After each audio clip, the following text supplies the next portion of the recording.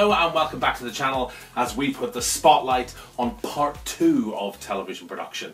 And in this one I'm going to answer, what do I do in the development phase as a producer? Well, you see, it takes time to nurture a product from the seed of an idea to the start of production.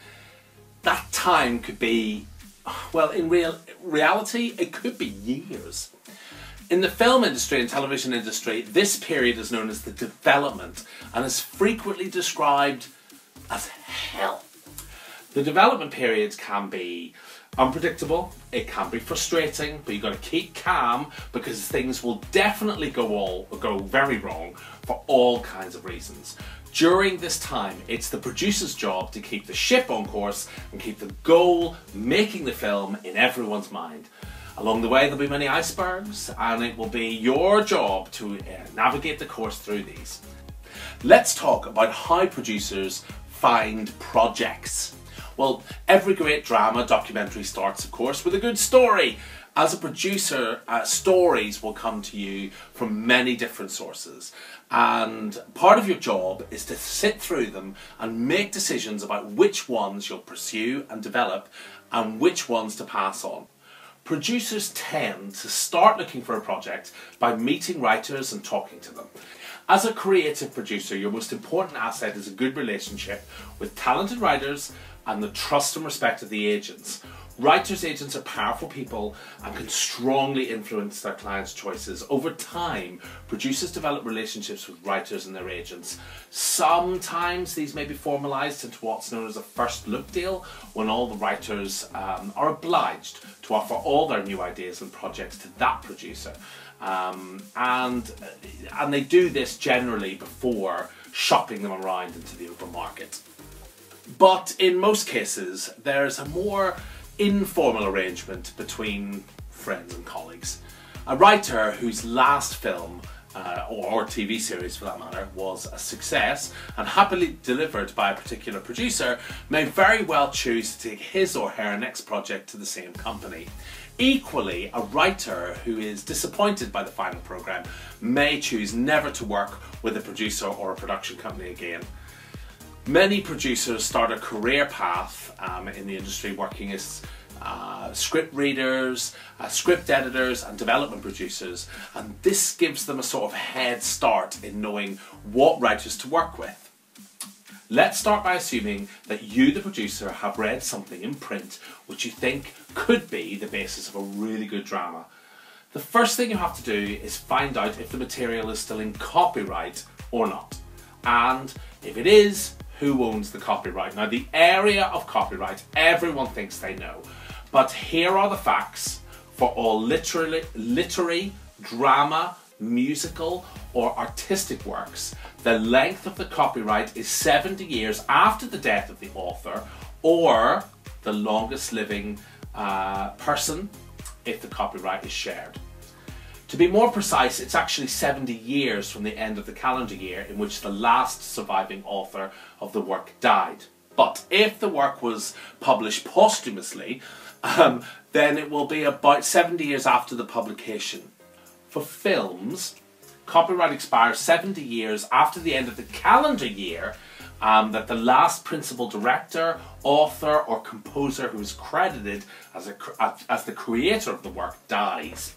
Okay, the length of the copyright may be different for other forms of work. For example, some photographs, magazines, musical scores may only be in copyright for about 50 years. So it's important to check precisely before assuming the copyright has expired.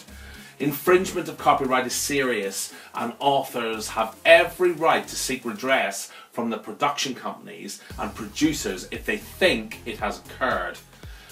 There's a thing called the fair use or concept of fair use that refers to limited and clearly defined circumstances when copyright material may be used without obtaining permission of the original authors. Unfortunately, there's no statutory definition of what exactly constitutes fair use, but fair use may apply in the following circumstances. If the work is being used solely for private study, educational or research purposes, for criticism or critique, review, and news reporting.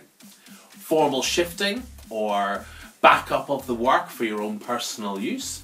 Time shifting, in other words, recording of broadcasts for the purposes of listening to or viewing at a more convenient time. Think about something like the iPlayer.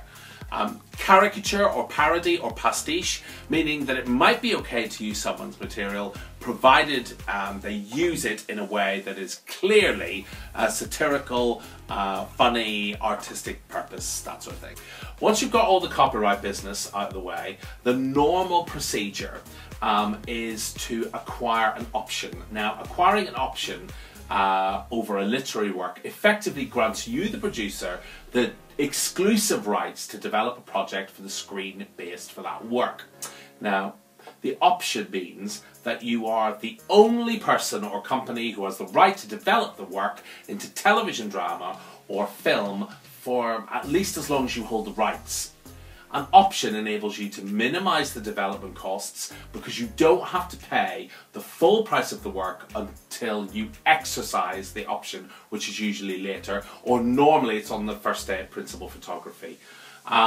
It also means you don't waste time or money developing a project only to find out later that you don't have the right to make it. Normally the first option period will be for about a year from signature of the option agreement, so you may be able to persuade the author or their agent to agree to grant you an option for 18 months, trying to get the longest period you can, as we have established development can take a long time. The option agreement must set out clearly exactly what rights are being acquired by the producer. As a minimum, you'll want to write to adapt the work for film and television, online streaming, because at this moment you don't know exactly where your project's going to end up, and this will probably be described in the agreement as the right to exploit the work by all audiovisual media, which covers you in any event. You should specify that you have acquired these rights in perpetuity, forever. You will also want to acquire the right to commission and authorise adaptations in the form of synopsis, treatments and scripts based on the work. Without this clause, you can't ask the right to start working on the adaptation. You will need the right to submit the script or treatment to third parties. You may wish to specify, negotiate something in the agreement relating to sequels, spin-offs, remixes, or other future works featuring the same characters. You need to specify which other rights are included in the final purchase price. Things like, if you want to make a computer game of it, for example. When you've done all of this, you'll get to the next phase, which is the commissioning the project. And some of these are industry long-held secrets, and they're all to be revealed in our next video. Thank you for joining me on Spotlight. See you in part 3.